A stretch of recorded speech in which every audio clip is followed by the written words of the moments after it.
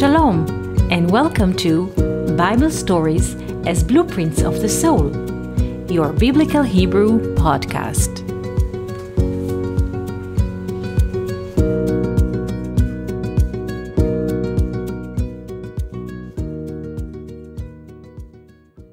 Shalom and welcome to our Biblical Hebrew podcast. Today I would like to speak to you about one verse from Genesis 2:7. We shall read a verse in Hebrew and then translate it into English. Genesis 2:7.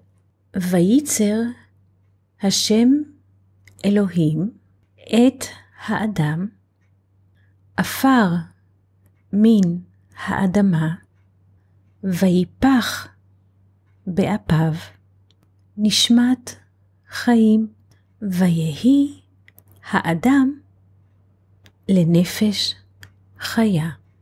And Lord God formed the Adam, ashes from the land, and he blew in his nostrils the soul of life. Vayehi, and the Adam came to be a living soul. When we read this verse, there's like huge problem arising from it, because it seems that God did A and something else came into B. Let's say if we draw the letter A on a page and we do this right, the letter A is reflected on the page when we draw the letter A, let's say with a pencil. So we see the letter A is written on a page with a pencil. What we intend to do came into B as a reflection. But here we see like two realms. The first realm is what the Lord God formed. This is the first realm. He formed the Adam, ashes from the land, afar min ha'adama. This is the first realm. After the formation comes another verb, blew in his nostrils. And nostrils we have two. Please pay attention. Nostrils is plural form. And he blew in his nostrils nishmat chaim. Chaim in Hebrew is life in English.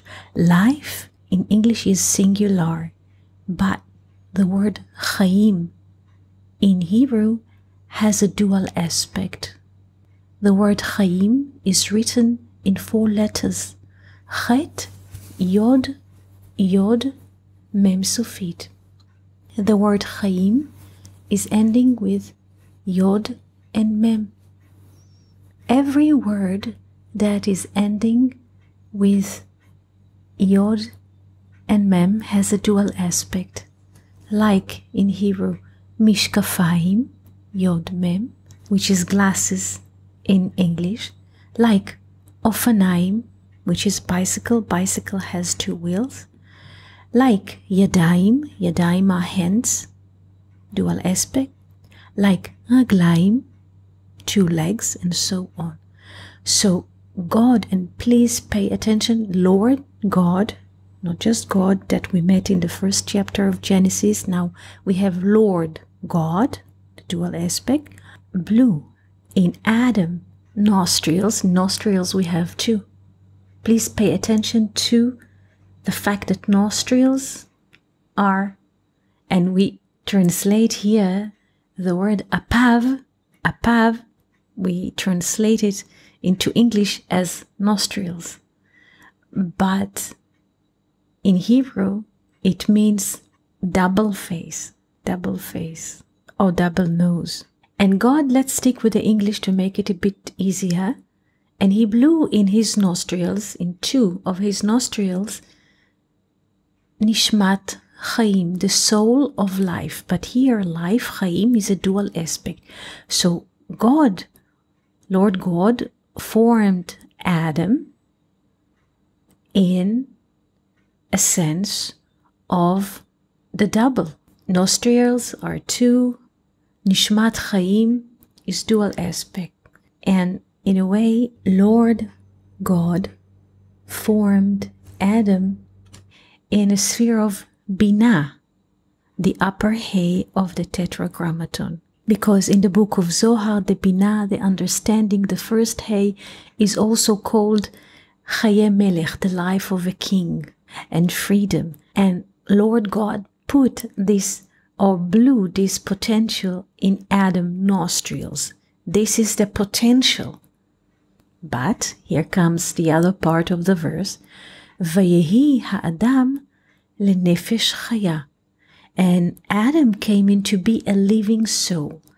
Nefesh in Hebrew is not just a soul in English, but nefesh means the most primitive part in us that makes us. Nefesh in Hebrew means the ability to move and to multiply. Nefesh is the most lower part in us, which is associated to the blood cells. As the Bible says, Ki hadam hu hanefesh, because the blood is the nefesh. Nefesh is the most lower part in us and is associated with the liver. The liver is the red organ in charge of filtering the blood. And once there is a pregnancy, there is a multiplicity of blood cells. This is the most instinct of living things which can move. So why do I mention all of this regarding to nefesh? Nefesh is written in Hebrew in 3 letters. Nun, Pei, Shin. The volume of the letter Nun is 50. The volume of the letter Pei is 80. And the volume of the letter Shin is 300. When we take those 3 numbers and we write them in simple numbers, 50 as 5, 80 as 8, and 300 as 3, we get 3, 8, 5. And those 3 numbers are also associated with the snake in Hebrew, Nachash. Nachash is written Nun Chet Shin. Nun is 50, we take it as 5. Chet is 8.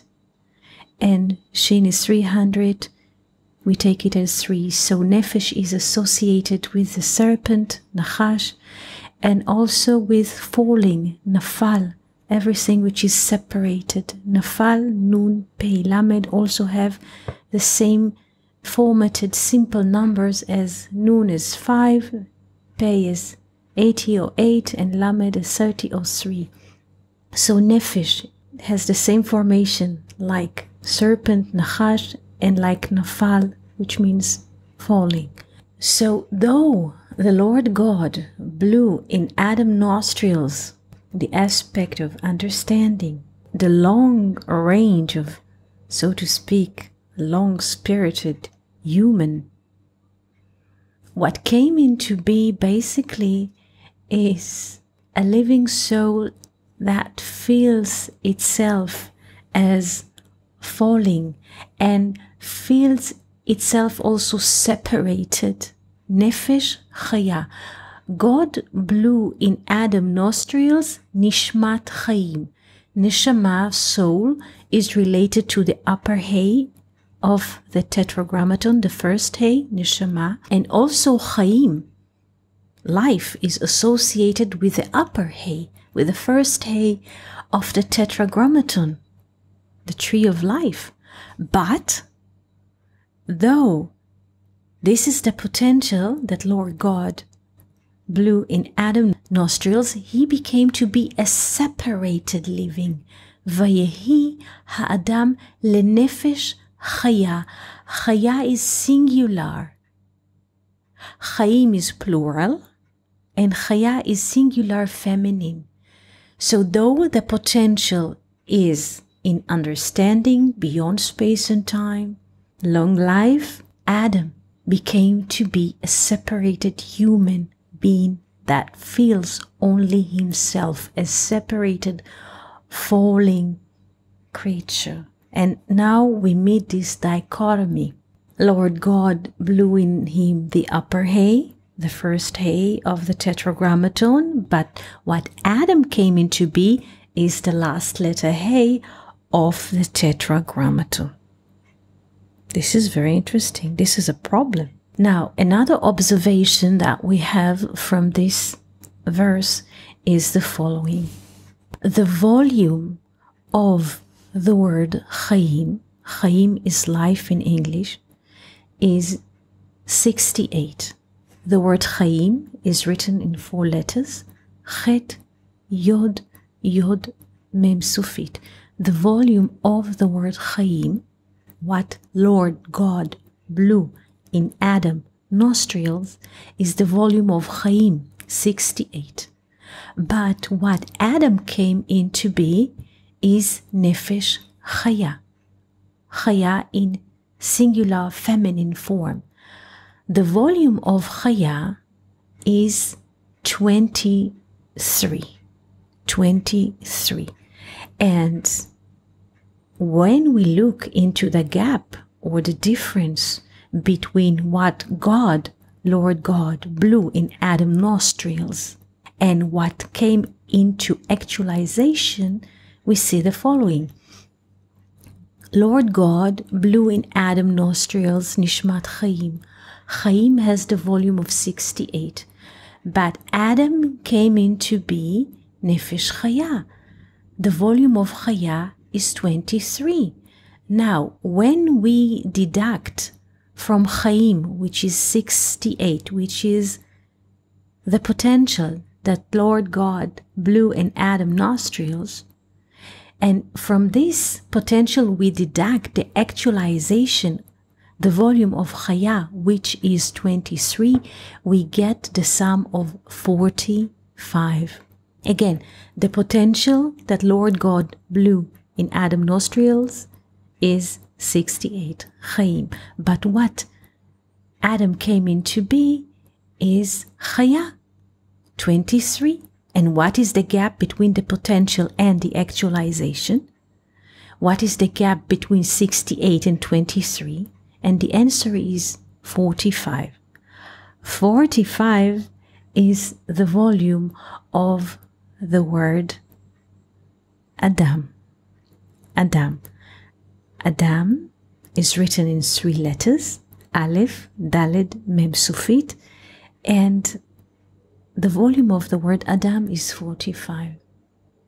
Now, what do we do with all of those 3 numbers or with all of those 3 realms? We have in a way 3 realms. The potential that Lord God put in Adam's nostrils is the upper hay or the first hay of the tetragrammaton. On the other hand, we have what Adam came into be as actualization, as a separated human being, which is the last letter hay of the tetragrammaton, or the tree of knowledge. God put in Adam's nostrils the tree of life, the upper hay, Nishmat Chaim. But Adam came into be the tree of knowledge, Nefesh Chaya. He put in him Nishmat Chaim. He put in him the tree of life, Leah, and he came into be the tree of knowledge, Rachel. What do we do? How can we connect between those 2 opposite pictures? And the question is in the gap. The gap between them is Adam, or 45, or the letter Vav. In order that the tree of knowledge, Nefesh Chaya, will return to the tree of life, or the potential, the huge potential that Lord God blows in us all the time, in a way we have a way back home. In order to return to the tree of life, we have to hook ourselves to the letter Vav of the tetragrammaton, to the spirit. The letter Vav of the tetragrammaton is associated with the spirit. The letter Vav, 45, is also the name of the tetragrammaton with the filling of the letter Aleph. The tetragrammaton with the filling of the letter Aleph gives us the volume of Ma, what? Which has the volume 45, or Adam. And in order to return to the tree of life, the lower part in us, the Nefesh, which sits in the liver, which is the tree of knowledge, has to hook himself to the spirit, which is in the heart, the Vav.